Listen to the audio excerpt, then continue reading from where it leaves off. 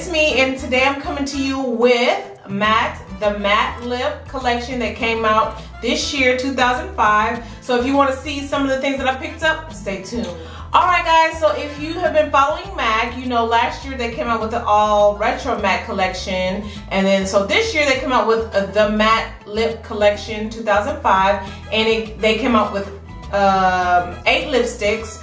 And so I got some of the lipsticks here, and so I'm just gonna go through the ones that I did pick up. As you guys know, I have not done a MAC haul in forever. I believe this is my first set of MAC lipsticks that I have picked up all year. And the reason is because the colors, they're starting to repeat themselves. And after a while, like you literally have, after a while of being collecting, you know what I mean, you start to just get the same color over and over again, and I don't want that kind of collection. I want the kind of collection where I know what I have and I don't have a bunch of repeat colors. I'm not really a collector.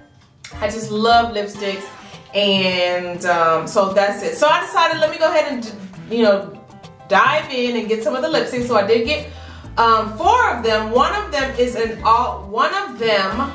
a lipstick that is already in the permanent line, and that is Herione. And so you guys have seen Herione time and time again. Nothing new. We know about Herione. So yeah, that's the one purple color that everyone was chasing. This is a brand new Herione that I have not used. It was actually from the first collection. So, and yeah, so I've just been keeping this one because you just never know. And they said that the color changed when they made it permanent. So this is one of the originals. So I never used it, and I won't swatch it today because I want it to be brand new. And I have one, I just don't know where it's at. So, moving on. Alright, so the ones that I picked up, the very first one that I picked up is going to be Fashion Rebel. And so that is this one here. And of course, like I said, all the lipsticks are matte. And so this is what Fashion Rebel looks like. So this one is something like, I know I don't have anything similar to this one in my collection. So I'm just going to give you a swatch. Actually, it kind of looks like MAC Riri Ho. Let me see if I can get it. Let's put it right next to it. So there's Riri Ho, and then so no, I was kind of off. This one, Riri Ho, since it's a lot more drying and a retro matte formula, the matte formula, which comes out a lot more creamier, the different texture gives it a different color. So it's not an exact dupe. So yeah, I got Fashion Rebel. And also, as I look today, these colors are still on there. They're supposed to be limited edition, but all these colors are still there. So I guess no one was really interested in chasing them. The next one I got is called Damn Glamrous. Damn Glamrous. And so this one is going to be my fall red for the season. Look at that. Oh my God, that was so gorgeous.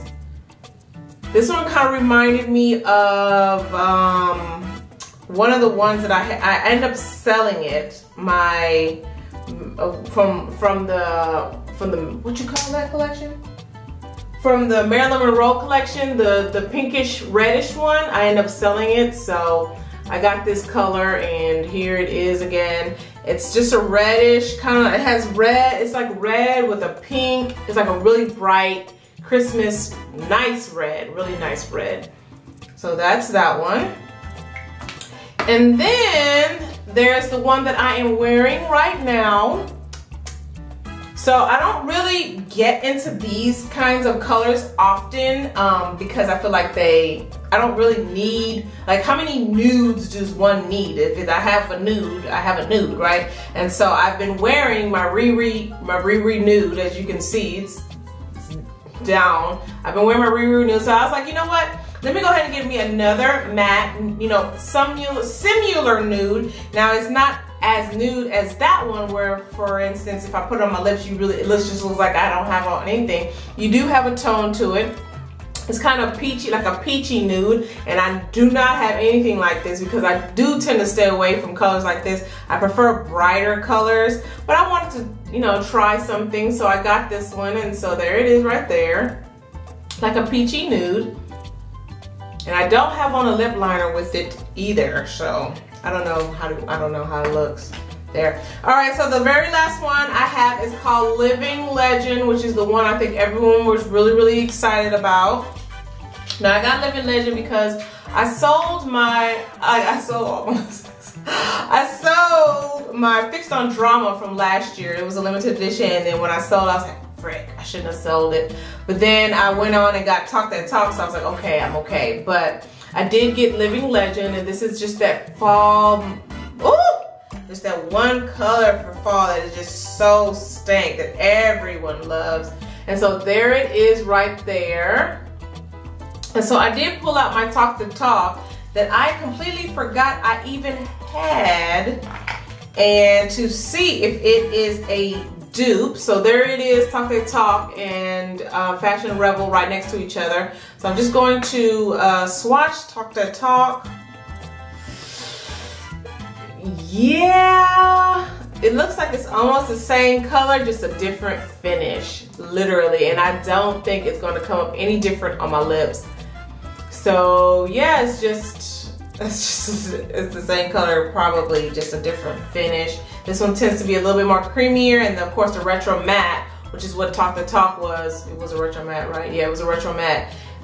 It's just a little bit more drying, but I love retro matte because it just gives you that finish on your lips that's just spectacular. So those are the ones that I picked up. Did any one of you pick up any lipsticks from the matte lip collection?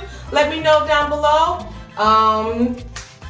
I will, as we all know, Sephora Friends and Family is coming up, so that's probably going to be my next haul, and I already got all the things I want in my cart, just waiting on my 20% on discount. So I hope to see you guys on that video. That's it for today. Bye.